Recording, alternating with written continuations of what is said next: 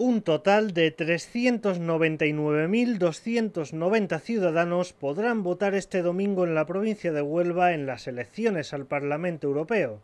de los que 388.427 corresponden a electores residentes en España, mientras que 6.062 son onubenses residentes en el extranjero. Los 4.804 restantes son ciudadanos de otros países de la Unión Europea, residentes en la provincia y que han manifestado su voluntad de votar en España. En estas elecciones, las séptimas al Parlamento Europeo, se presentan 39 candidaturas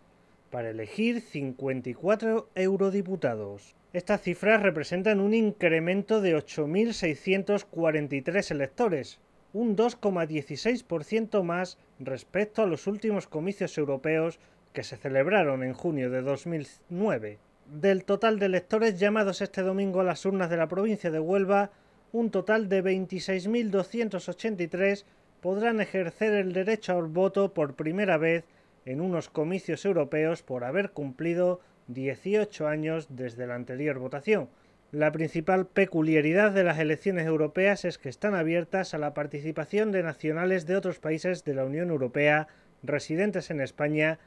y que manifiestan su voluntad de votar en nuestro país. En la provincia de Huelva son en total 4.804 los que pueden ejercer este derecho y las colonias más numerosas son las de Rumanía con 2.845 personas, Polonia con 628, Portugal con 458 y Bulgaria con 262. Para ello, los municipios de la provincia activaron a partir de las 9 de la mañana un total de 262 colegios electorales que disponen de 508 mesas integradas por un total de 1.524 ciudadanos que serán auxiliados por 319 representantes de la Administración del Estado. En toda la provincia se ponen en marcha unas 808 urnas, 617 cabinas, más de 400.000 sobres y más de 11 millones de papeletas. Para garantizar la seguridad de los ciudadanos y la normalidad democrática durante la jornada electoral se ha desplegado en toda la provincia un operativo integrado por 1.570 agentes, en concreto 277 del Cuerpo Nacional de Policía,